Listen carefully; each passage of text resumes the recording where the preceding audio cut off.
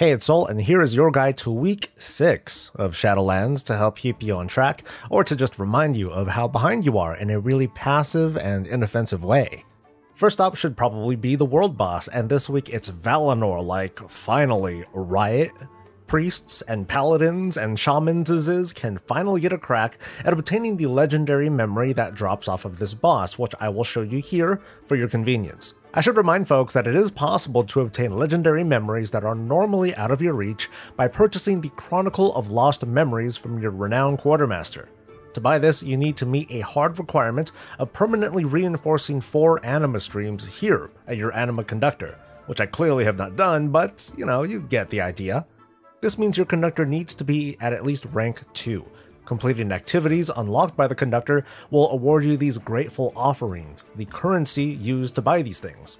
Next step is to stop by Oribos and pick up your weeklies to run dungeons and PvP stuff, and take a glance at the Great Vault. It's kind of funny that since we can see our choices before we actually choose them, we can pretty much go all week getting gear and whatever, and by week's end, settle on some piece to fill out our gains. I mean, you can grab your stuff from the vault however you like, it's just, interesting player behavior response. The weekly event this time around is Lich King Time Walking, which includes the quest to get some raid gear and Ulduar, so get ready in case leveling through Time Walking is super broken, in a good way. Unfortunately, Blizzard threw in a wrench, and now Time Walking requires at least level 50 to access, but it's still pretty good for alts. On the flip side, at least the gear will be mostly usable, unlike in BFA, where Azerite gear and the Heart of Azeroth kind of spoiled the fun. This coming Sunday, the Darkmoon Fair begins. Thanks to a tip from Twitter user LonewoodRob or LonewoodRB, you can hold off on turning in your calling quests from Friday and Saturday, and then turn them in after picking up the reputation bonus from the Darkmoon Fair on Sunday. You can also do the same for your weekly quests in Oribos and the Maw as well. For reasons I don't quite understand, the next wing of Raid Finder is not going to open this week. Instead, Wing 2 is going to open up on January 5th.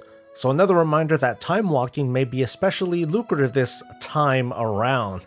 Get it? I should stop pointing out my puns. Also stop by the Enclave for another part of the questline to open the Twisting Corridors. There are only a few of these quests left before the game mode finally opens up, and you can start your long climbs toward obtaining a very special mount. Off to the Covenant Sanctum you go, to pick up your usual weeklies for Renown and your Covenant activity if you research that. The maximum possible Renown has finally turned 18, woo woo! Reaching Renown 16 unlocks the first round of the Covenant armor skins, not gear but skins, that you can buy from the Renown vendor. Renown 17 will unlock another leg of your Covenant campaign and an additional adventure person, bringing you to a total stable size of 9 if you've been keeping up. Completing the campaign will push you to Renown 18, which will unlock another row for one of your soulbinds.